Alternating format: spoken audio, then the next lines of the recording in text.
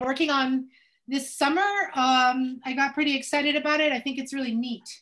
And I think it's kind of original. So I'm excited about it. And the idea is to try to understand what is the most singular singularity you could have. So I'll make that precise. See, I just joined. You can see that. By the way, I mean, if you share the whole Jamboard, everybody can like be in it and scrolling back and forth as they want. How do you share it? Do I just give? Do I share the link for it? I can make it so anybody with the link.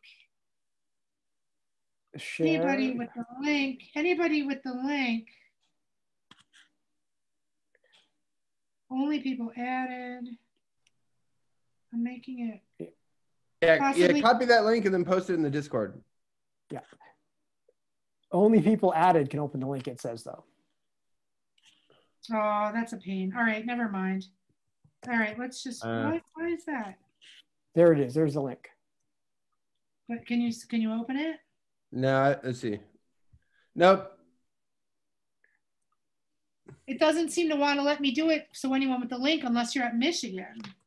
Yeah. I think you'd have to manually add all of us, and I don't think that's not worth it. Not worth it. All right, sorry guys. Let's just talk about it and advance as we go.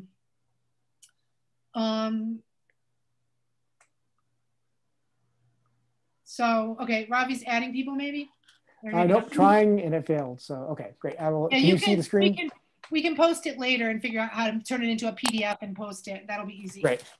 Alrighty, so I wanted to talk about this idea of trying to identify the most singular singularity. And it started actually at one of these projects. I was asked to be like a group leader for like young people working on things. And I thought, well, let's study cubic surfaces and characteristic 2 because they're kind of weird.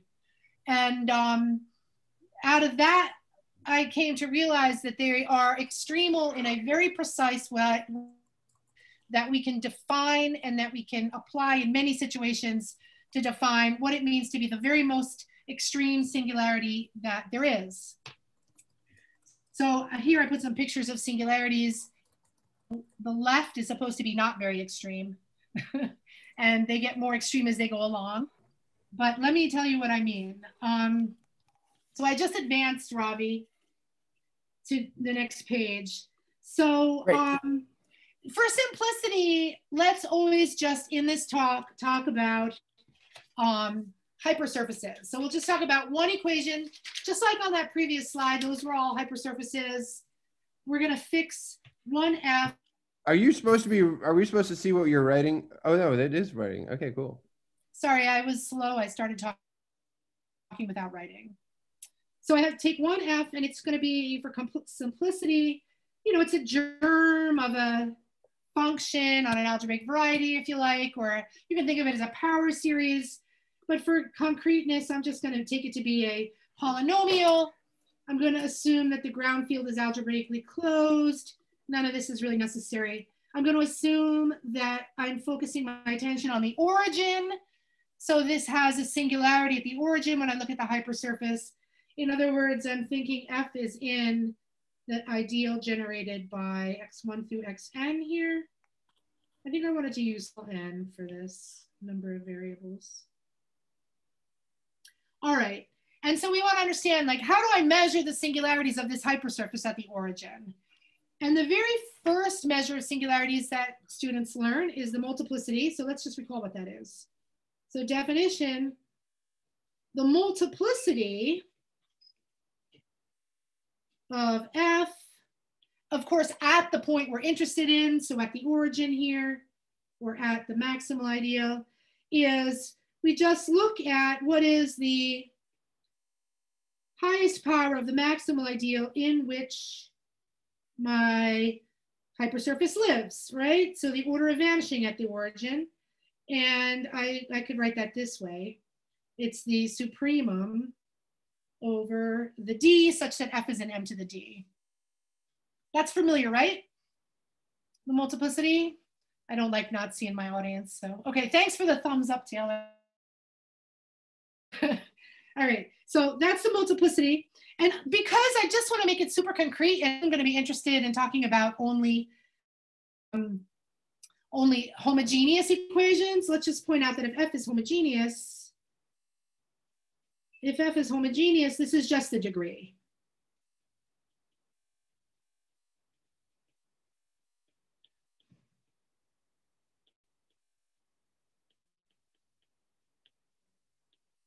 At the origin, the maximal idea.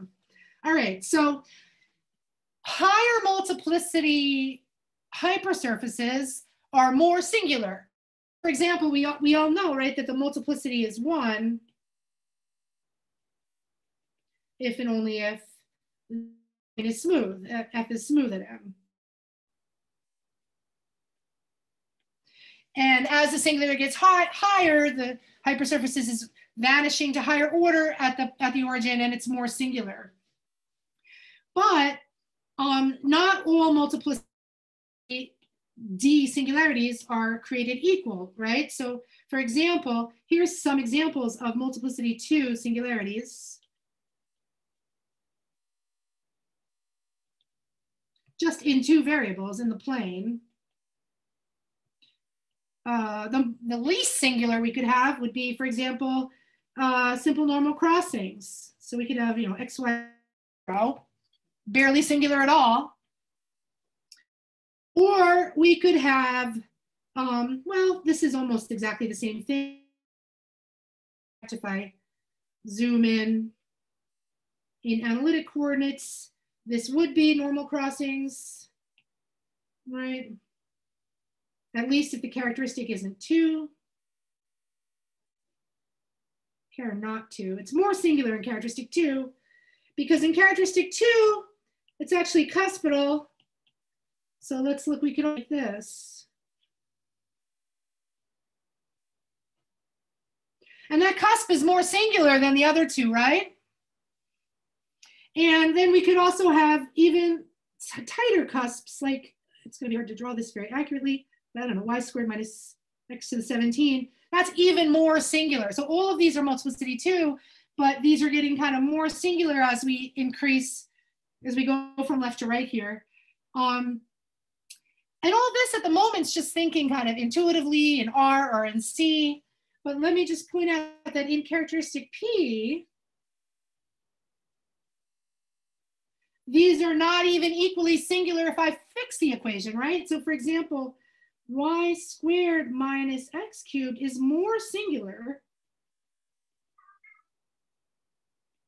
in characteristic 2 than in the other characteristics. It's also more singular in characteristic 3 than it is in characteristic 5, and so forth. And maybe I'll make that precise in just a moment, but one thing you can probably imagine is that, you know, if you tried to compute derivatives of this equation, you get lots of derivatives being 0 where you wouldn't expect them to be in characteristic 2 or characteristic 3, for example. All right, so what we want to try to do is come up with a better measure of singularities. I'm advancing to the next slide. And you have to forgive me, I had to let the cat out of the room. You might have heard him complaining about the talk.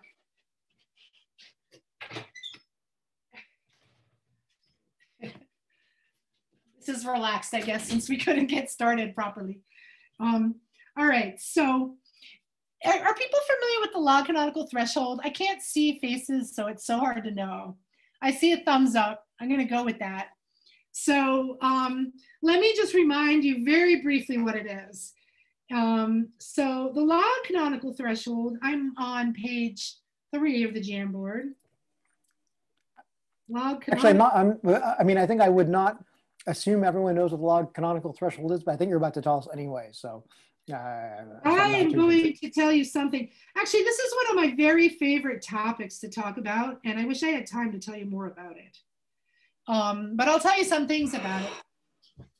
So this is a numerical, so this is first of all only defined in characteristic 0. So let's think of a hypersurface over the complex numbers. And this is a numerical invariant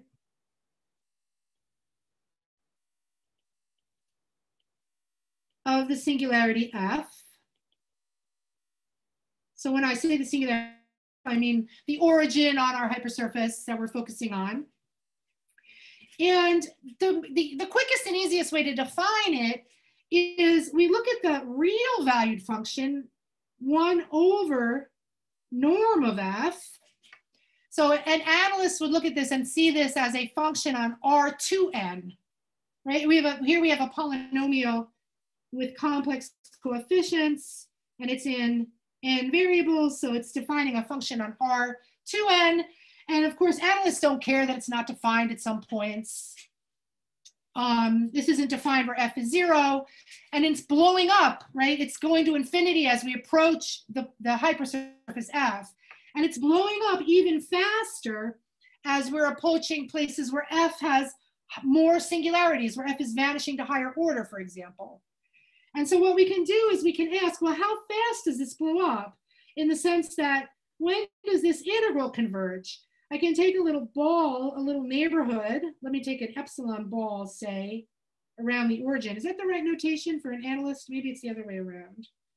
The center is the origin, our singularity. We have an epsilon radius.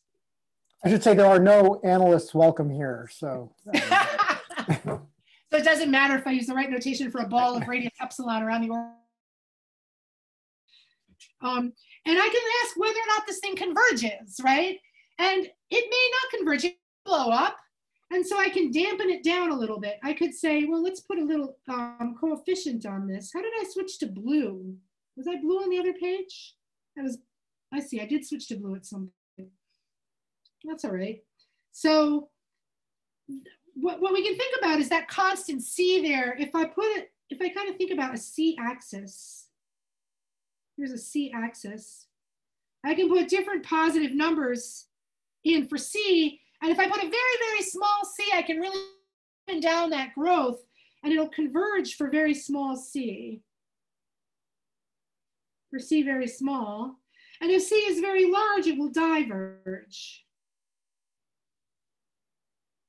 And so there's some cutoff point, canonical threshold, where this integral converges for larger c's, converges for smaller c's and diverges for bigger c's. So in other words, the log canonical threshold is the supremum. Oh, you know what? I have my little right in the way of putting this neatly. Let me just the other way. So we're going to take the supremum over all c such that this converges. This is the definition of the log canonical threshold. Equation f at the origin, right? Because we're doing this around in a little neighborhood around the origin. So this is also called the analytic index of singularities. Actually, I think the reciprocal of it is called the analytic index of singularities. But this is a important invariant in birational geometry. And let me state some properties of it, just so people kind of know what we're going for. So it is an invariant of the singularities. So if I replace f by an isomorphic f, do a change of coordinates, I would get the same number. It's always in between 0 and 1.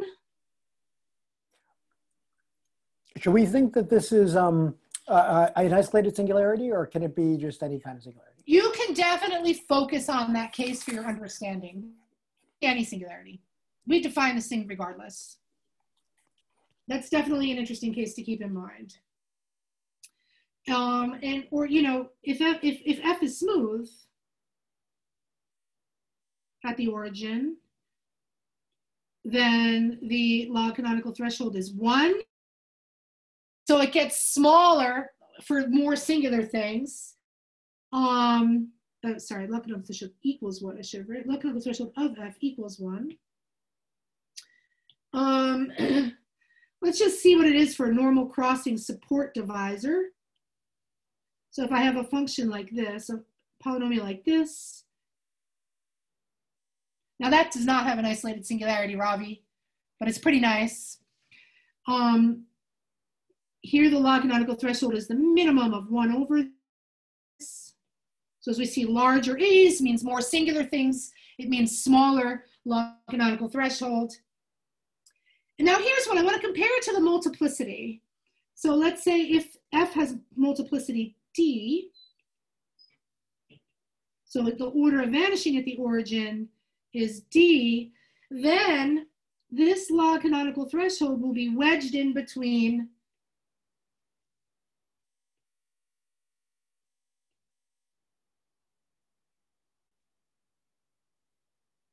these numbers, if I have this right.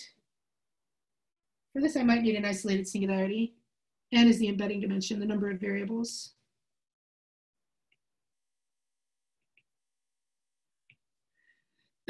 No, that's right. Okay, so these are some properties, and the intuition here is that smaller log canonical thresholds mean more singular.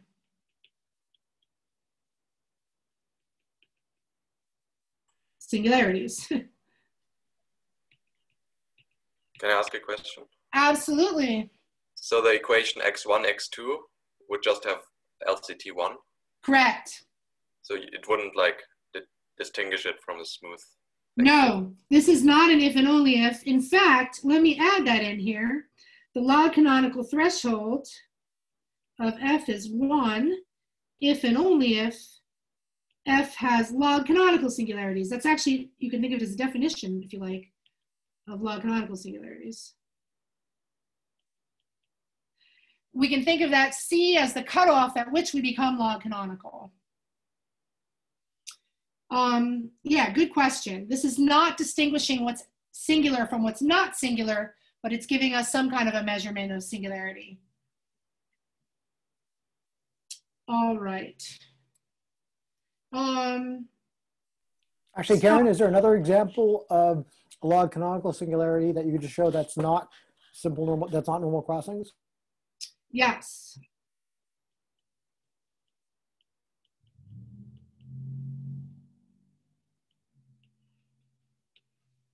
The cone over conic, or any degree two isolated singularity. Doesn't even have to be isolated.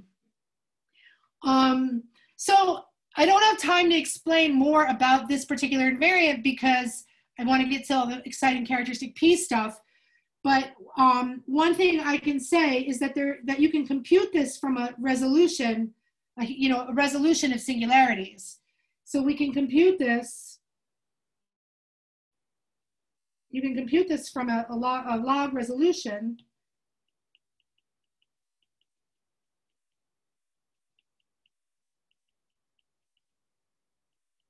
of f. So in other words, Hironaka's theorem, let's recall what it says. I just love this so much, I have to tell you, even though it's not particularly relevant. So this is going to be a proper birational map. X here is a smooth complex variety. Pi is proper birational. And everybody, I hope in this seminar, remembers Hironaka's theorem. Hironaka's theorem says that if I can always find such a map where the pullback of f will be a simple normal crossing divisor, support. Simple normal crossing support.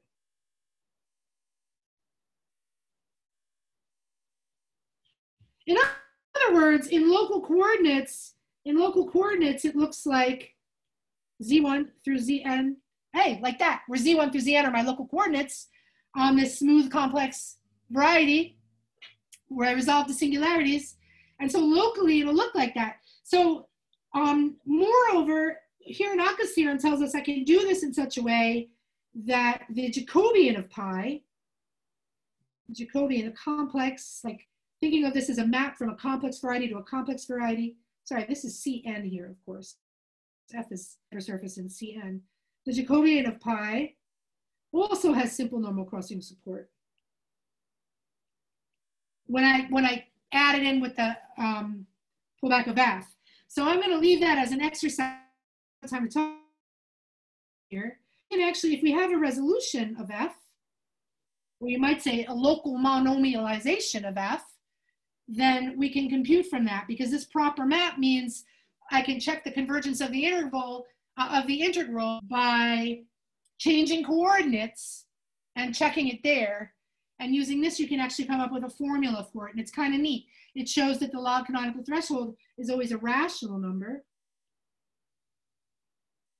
which isn't obvious, I think, from this analytic definition, where it just took a supremum of some numbers.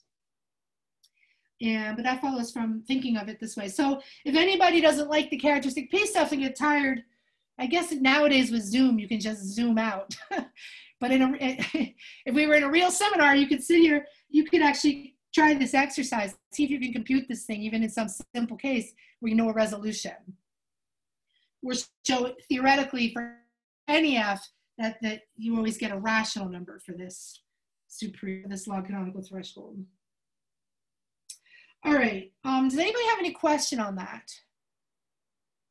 Because I'm going to move on to what we would do in characteristic P when we don't have integration or resolutions of singularities necessarily. How about we go to the next page on the Jamboard, and I'm going to define the F pure threshold for you.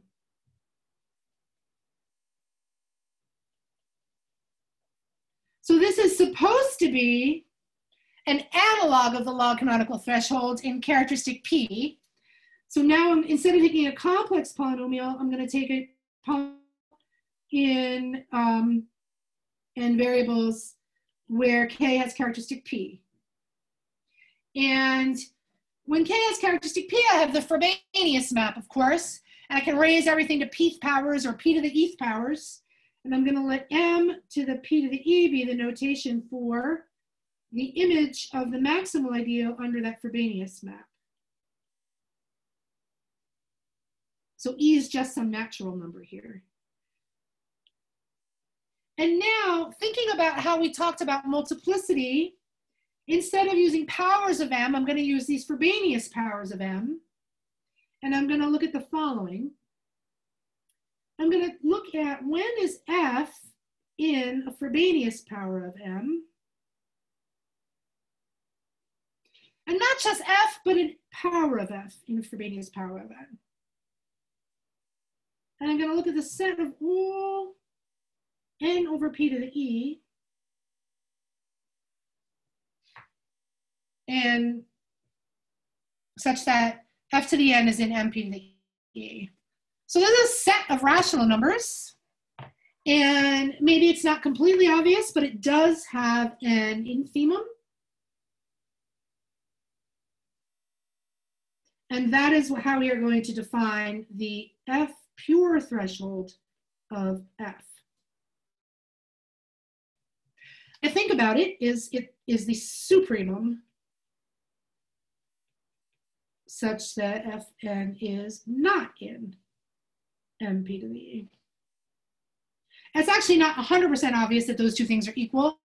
It takes a little bit of commutative algebra fooling around to see, but these are the same thing, the infimum or the supremum of those two sets. This is a fact. So your intuition here, it's if you're not used to characteristic P, it's a little tricky.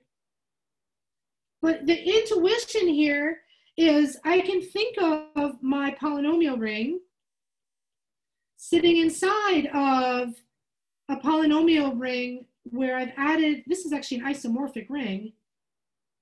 I just add the Pth roots of the variables. This is like basically the Frobenius map here. And now what I'm thinking about is more or less, when does F over P to the N wind up in the maximal ideal? Does that make sense? I can write F as an arbitrary polynomial. I can take its P to the Eth roots and I can think of it in this ring. And then I want to know, when does that thing vanishing at the origin? So it's kind of a fractional power of F. You know, when we were looking at the analytics side of things, I'm going to turn back the Jamboard. Robbie, can you turn to the previous page? Look how we had fractional powers of F. When we're dealing with real valued functions, we can take fractional powers of F. You know, this is the norm of F, so that's a real number. I raise it to the 2c, see some rational number or some real number. That makes sense as a function. In algebraic geometry, do that, but in characteristic P, I kind of can. you can go forward again. Go back to page 4. Here I'm taking this fractional power and I'm asking, in quotes asking, right, that vanishes at m. Of course, that m is the ideal generated by x1 through xn, but I'm allowing here coefficients in, let me call it r1 over p to the e here. I'm allowing coefficients now with possibly fractional, you know, they could be p-th roots of things. So I don't know if that helps at all, but anyway, that is kind of how I think of this invariant. We're looking for the supremum such that this is not in there, such that this fractional power is not in the maximal ideal. All right. Let me rewrite this so you see what I mean. I'm just saying Fn is in here. If right, those two things are the same. P through. All right, so this is a number. It's maybe hard to understand if you haven't seen it before, but it's properties, because that's really what we're interested in. These are all things that can be proven. Some are easy, some are hard. So first of all, it's a positive number.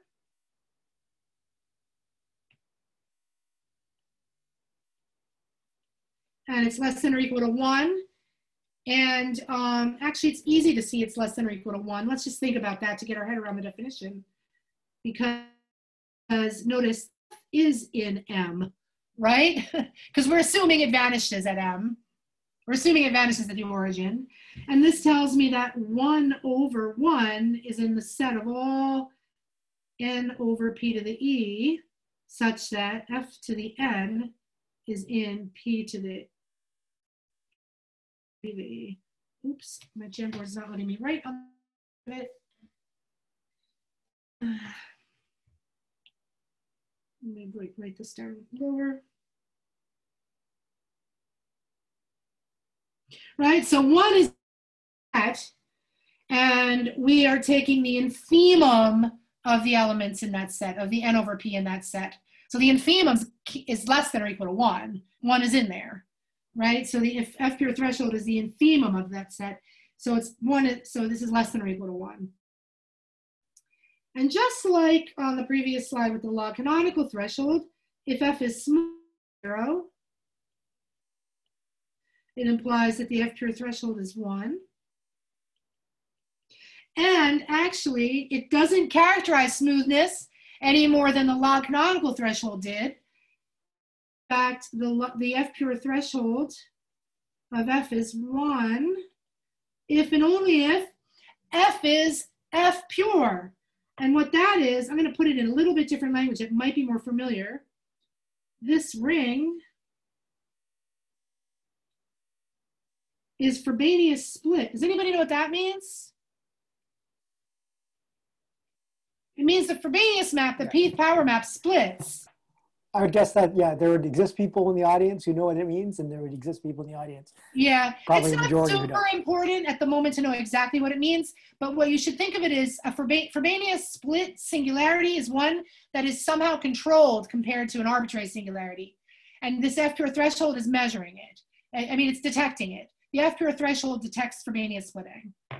And the definition of it is not as important at the moment as the fact that we're measuring the singularity somehow. So actually about that, so this is not a local, that on the right-hand side, that's a global statement, not a local statement. Sorry, it's all local at M. It's all local at M. Everything is, I should put maybe a subscript M, and this is at the maximal ideal. And then is there some, I mean, it makes me want to think that there should be some property of varieties that says that all the local rings are Frobenius split. Yes. But whatever that means, I mean, that should be a thing. Yes. But that's locally not a thing. Frobenius split. We call it locally Frobenius split. That's a good name for it. Yeah, or F pure. F pure is another word for it. And that's why this is called the F pure threshold. I apologize for the notation in the language because F purity arose like by different people than the Frobenius splitting people. And then later we realized they're the same if you look at it the right way. And so there's 2 words for everything. But I thought maybe Frobenius split's more familiar, so I use that word here. All right. And what other conditions? All those things I had on the previous slide are the same. So the upper threshold of normal crossing divisor or support, normal crossing support divisor is the minimum of the AIs. And that's actually not too hard to prove. I think I'm more or less out of, you know, I don't want to take up your whole afternoon proving that, but it might be cool to see some proofs. That one is not too bad. And as before, we also can see that the multiplicity gives us a bound. So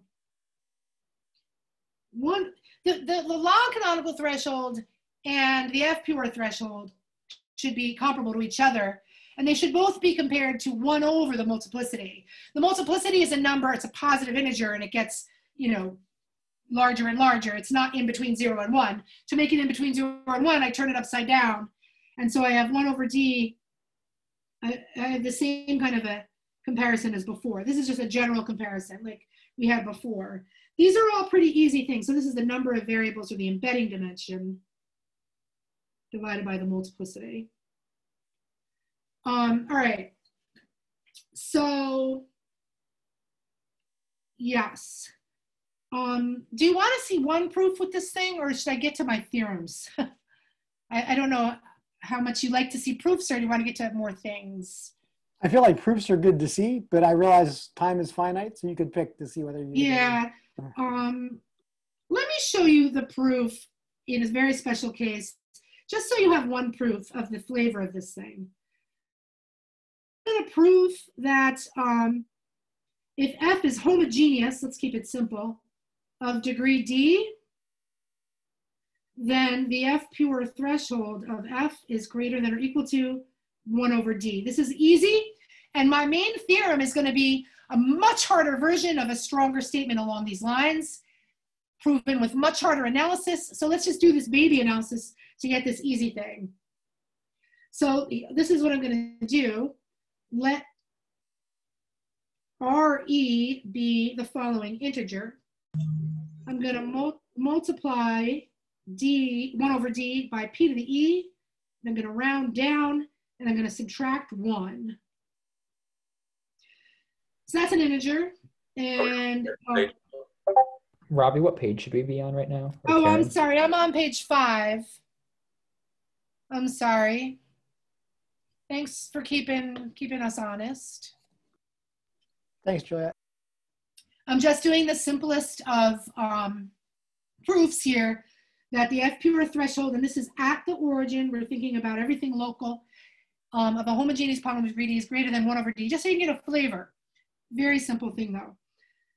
So now let's look at what is F to the RE. This thing has degree equal to RE times the degree of D, which is D, sorry, the degree of F, which is D. And this is less than or equal to multiplying this P to the E minus D minus, that's good, right? Because the round down of P, the round down of P to the E over D is definitely less than or equal to P to the E over D, and then I'm multiplying by D. And this is less than, strictly less than P to the E minus 1. Let's make D greater than 1 here, because we're interested in singularities. And so this is not in, so it can't be in. It can't be in F. Its degree is too small. Everything in here has degree. Everything in here has degree at least. Has degree greater than or equal to P to the E. The generators have degree P to the E, right? And so this tells me that R to the E over P to the E is in the set of all N over P to the E, where F to the N is not in MP to the E. You guys remember how this goes? We were interested in the supremum of this set, right? And so the supremum is less than this.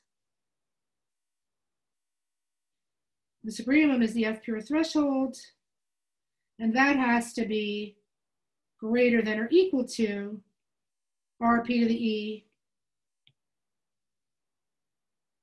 over P to the E. But let's look at this number for a minute. This is P to the E over D over P to the E. This is a truncation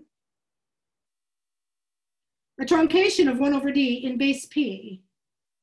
So if I write out 1 over D in base P and truncate it after the each spot, that would be this number.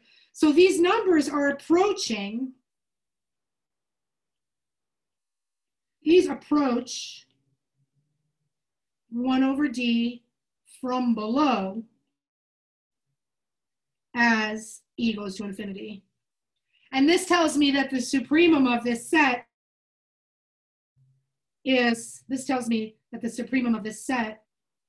is the F pure threshold, is greater than or equal to the supremum of these specific R to the E.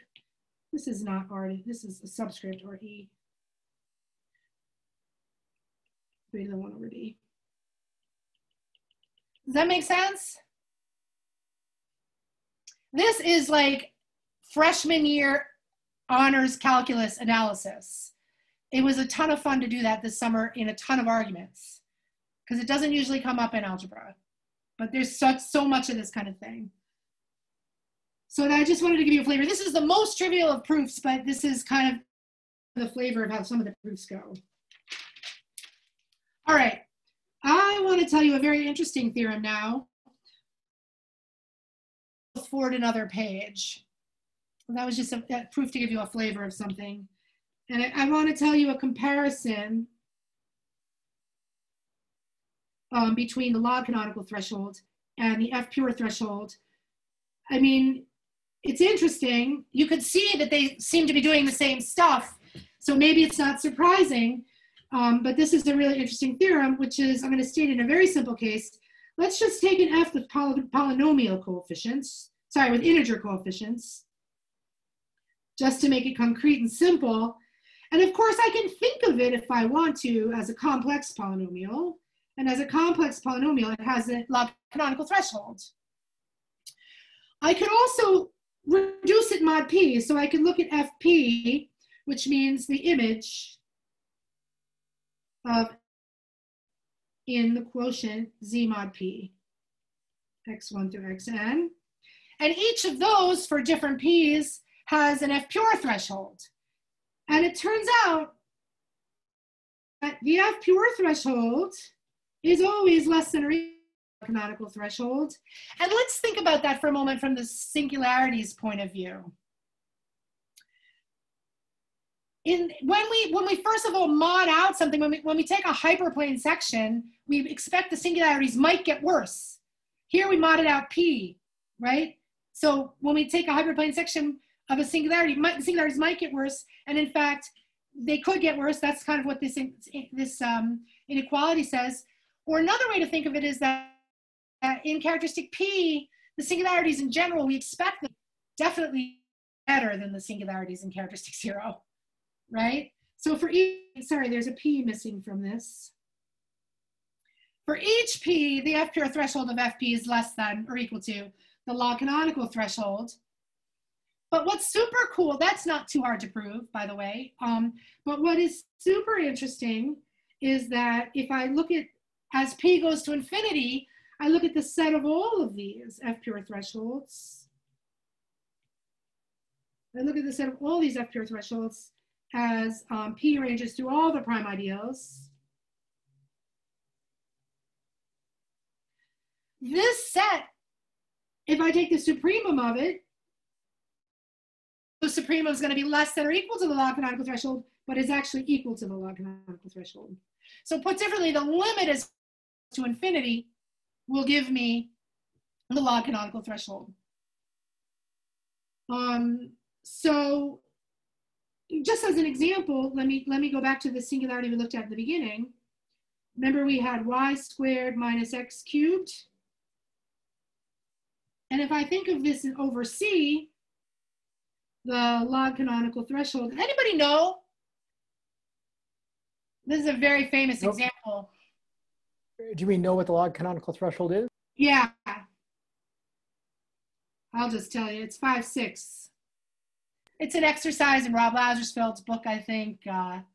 It's a nice one.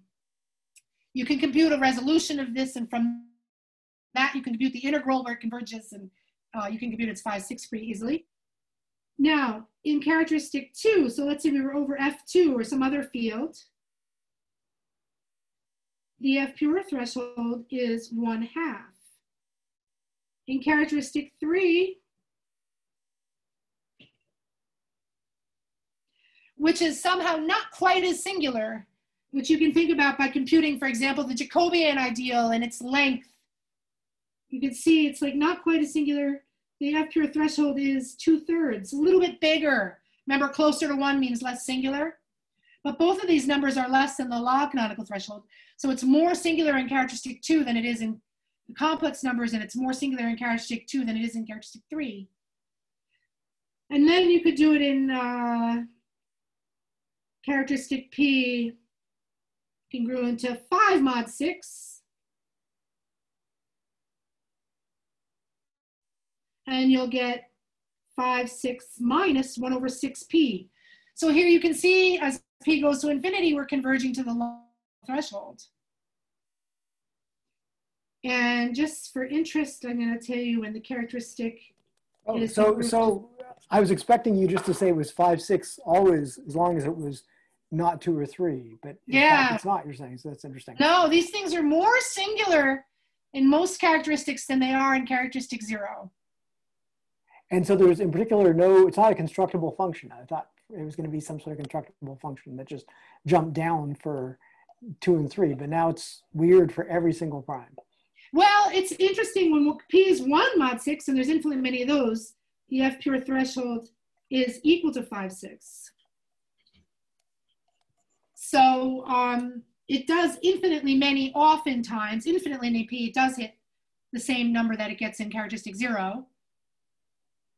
So it's a very interesting number theory kind of effect. It's very closely related to the fact that if you take an elliptic curve, it is super singular for some primes, but infinitely many, and non-super singular for infinitely many.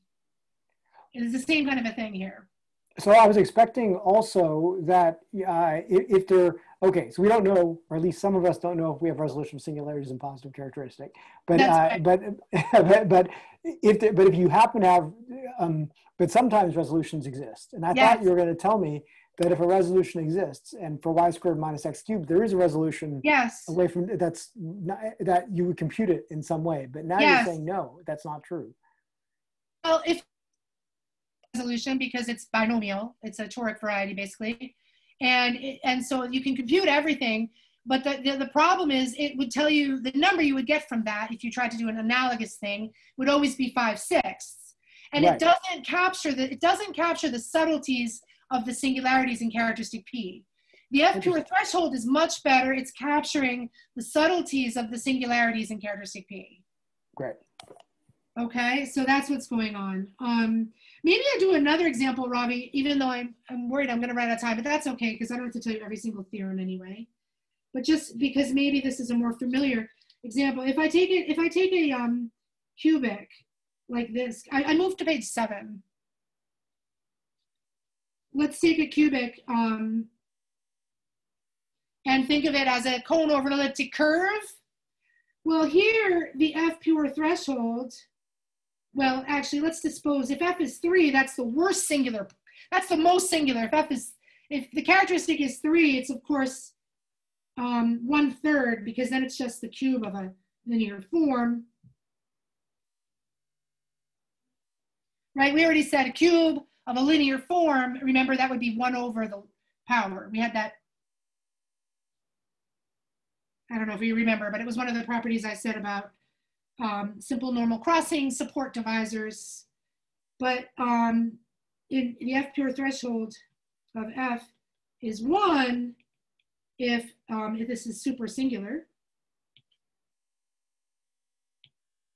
for all characteristic P where F is ordinary, I mean.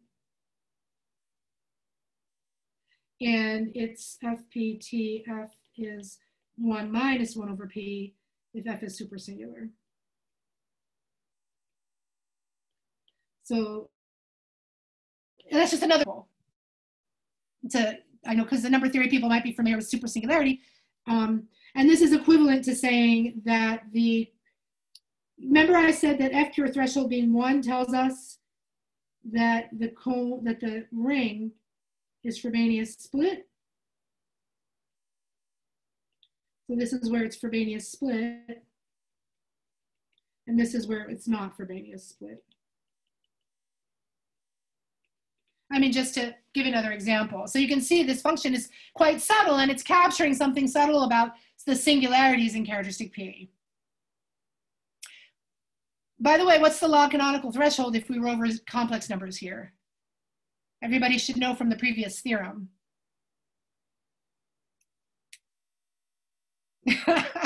That's your quiz. The limit as P goes to infinity of the F pure thresholds gives us the log canonical threshold, right? The limit. So the log canonical threshold would be 1, and that's because the cone over elliptic curve in complex numbers is a log canonical singularity. That's everybody's favorite example of a log canonical singularity usually. All right. I want to tell you my theorem now, the theorem that I'm most excited about. I know we only have a few more minutes, so I won't tell you everything there is to know about it, and I certainly won't tell you the proof of it. But the idea is this. We can sort of have, you can go to page 8, Ravi. We can have, you know, arbitrarily bad singularities if we allow arbitrary multiplicity. We have a multiplicity million singularity, it's going to be very singular no matter what. But if we fix the multiplicity, we might ask, among all singularities of multiplicity D, what is the most singular singularity? So let me now state a theorem. And before I even state the theorem, let me tell you the way we're going to measure the most singular singularity is we're going to prove a lower bound on the F pure threshold in terms of the multiplicity. And then we're going to investigate what singularities achieve that smallest possible F pure threshold. So what are the rules of the game? Like, could like a D times, are you like, can it be non-reduced and just be like as non-reduced as possible? Let's stick to reduced. Let's stick to reduced. And isolated? No, that doesn't matter. Okay, isolated. So only thing is generically reduced. Is reduced. Sorry. Reduced. Yeah. Let me state it. Let me state the theorem. So F is going to be reduced, and I'm going to state this only for homogeneous degree D. So this is a multiplicity D singularity, and it's reduced. Then here's the theorem, and it's char P. So the theorem is that the F pure threshold of F. So you remember that it's always bounded by 1 over D, bounded below by 1 over D. I proved that. Maybe it wasn't so clear, but I did prove it. But what it's actually true, and which is new and not at all obvious or known, is that it's always bounded in this reduced case by 1 over D minus 1. And that actually is pretty hard, 3 pages of analysis, much more than I showed you on the previous slide, plus some other tricks. But there's more to this theorem, which is that we can say exactly when equality holds. And with equality holding,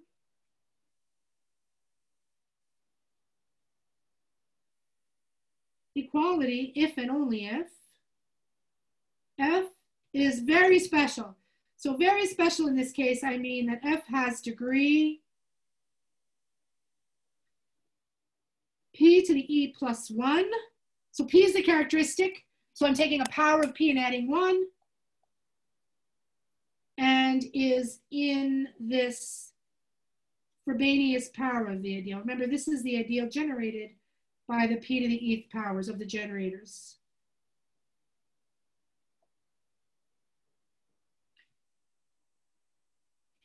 So there's sort of two theorems here. Actually, the paper, there's definitely two theorems proven because they have different techniques for each. There's this bound, there's a lower bound on the F pure threshold, holds for any reduced polynomial homogeneous of degree D. And then we separately prove what happens when F has F pure threshold equal to 1 over D minus 1. Another way to write that, let me write this down. This is IE. This means I could write F in this form. F has the form x1p to some linear form, right? It's in the ideal generated by the p to the e powers, and it has degree p to the e plus 1.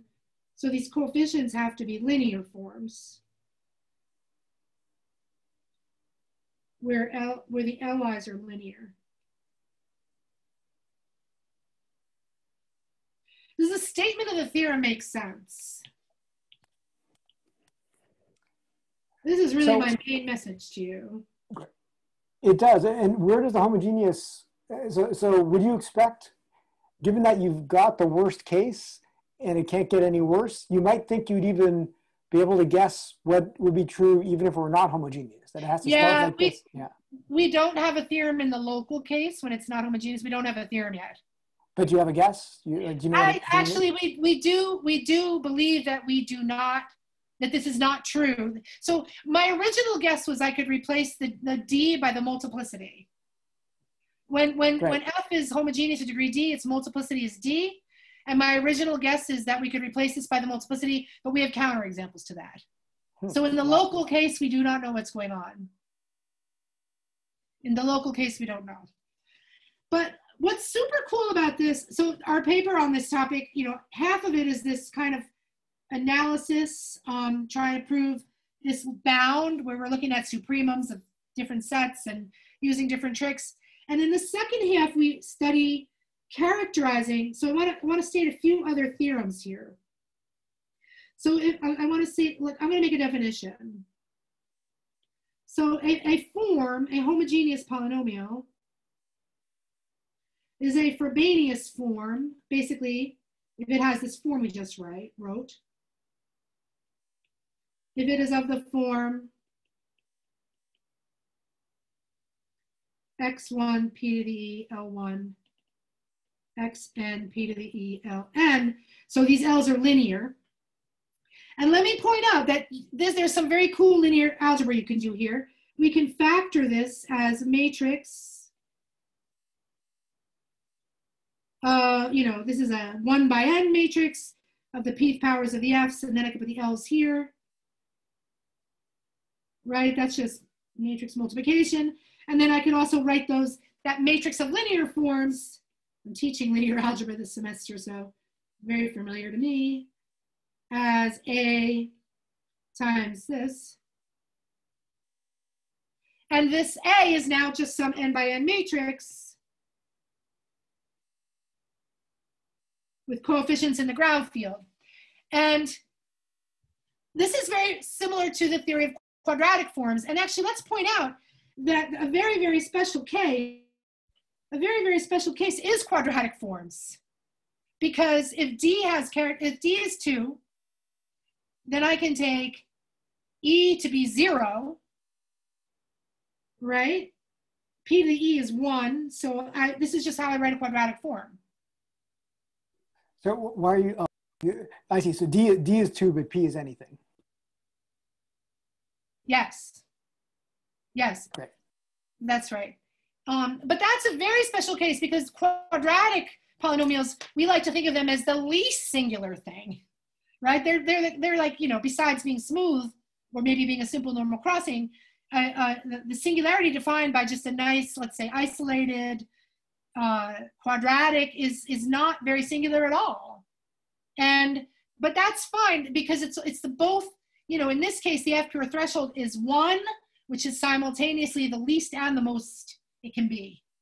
Remember, the F pure threshold is always less than or equal to 1, and this bound is telling us that it's always greater than or equal to 1, so it's equal to 1 for the quadratic case. So this n by n matrix, though, if E is greater than 1, this is unique. If E is greater than 0, I mean, because then it's corresponding to the coefficient of xi to the PE times xj, that AJ piece, right? And those are all unique. It's not unique when when E is 0. That's the quadratic form case. Maybe you're about to say this, Karen. Yeah. But if you fix an embedding dimension and a degree, yes, you figure out for what characteristics these extremal singularities might exist. Yes, exactly. In fact, let me say that theorem on the next page. Ravi, your seminar ends at 4. It's already 4. I feel bad. Do you want to go over by 5 minutes? I'm actually teaching at 4. Well, officially I'm teaching right now, but I have to move forward by half an hour. Do you want to go on for like another, say, 5 minutes? I'll go on 5 minutes. I want to state 2 theorems. I want to answer Juliet's question. So we know that there's finitely many. I'm on page 9.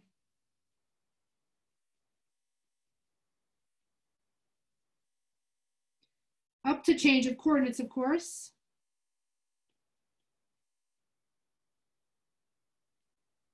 In each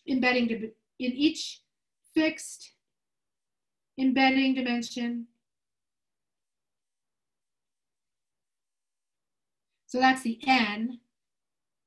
And degree, the degree has to be p to the e plus 1, but that really matter because we can sort of list them all out and the embedding dimension is the only thing that matters. And in fact, the number of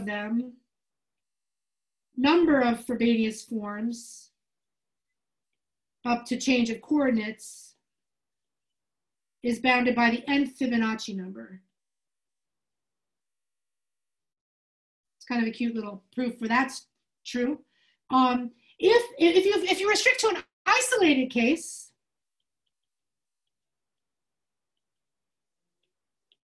there's exactly one, and it is this one. I mean, this one is obviously a Frobenius form. And, I'm writing it as x1 to the p to the e times the linear form x1.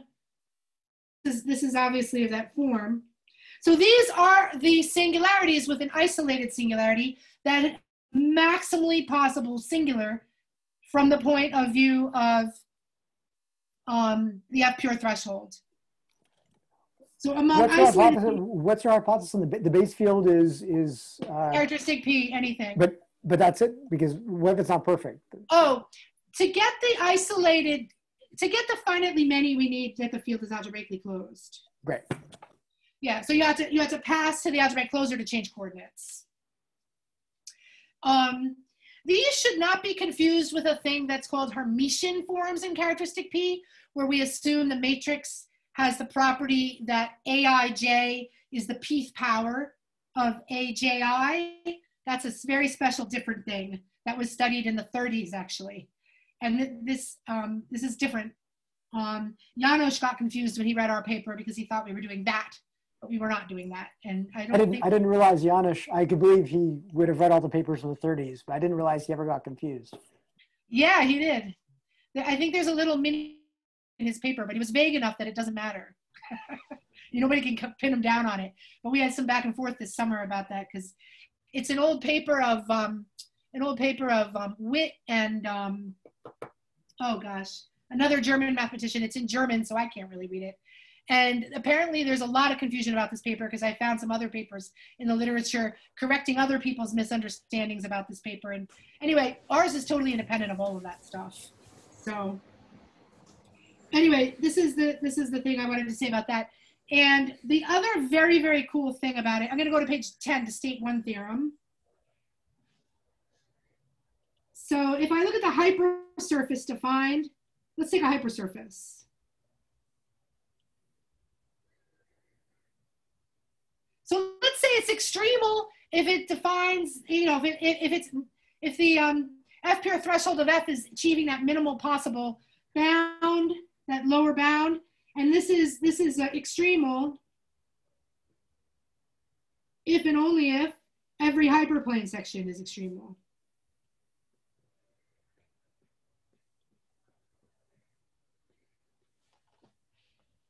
And this is really cool because we can use this to say that if I have an extremal hypersurface and I take a plane section, intersect it with a plane, so it's a two-dimensional linear subspace in Pn, then this has no triangles.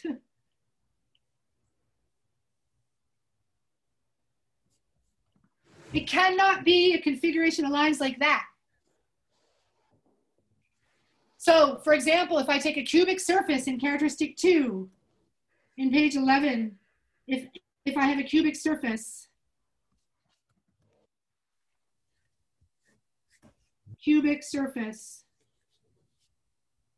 in char 2, defined by this equation,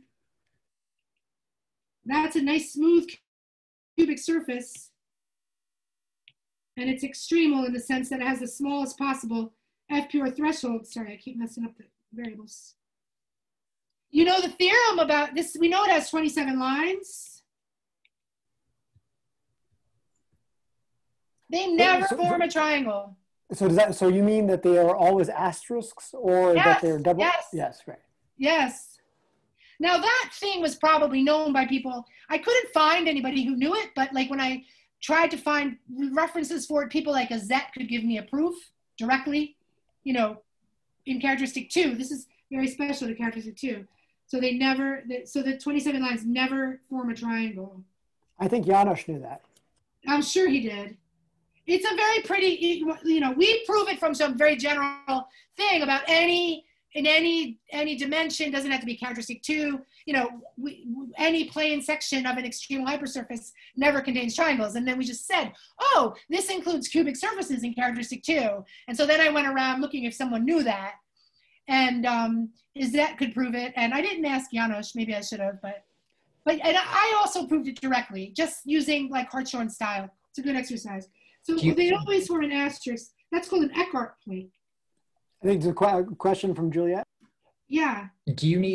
Does it work over, so your previous theorem, is that true over finite fields? It seems like you might have problems if you only have a few hypersurfaces to intersect, or hyperplanes to intersect with. No, I'm working over algebraically closed here. Okay. I'm working over algebraically closed. I mean, there's a lot you can say when you're not algebraically closed, but I haven't bothered to do that in this talk.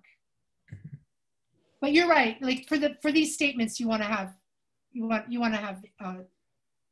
all the points that you want to have. Yeah. So I'm very sorry I went over. We got started late and we got technological issues. But thank you for listening. Great. Well, thank you. Everyone can unmute, and we can thank Karen for a great talk.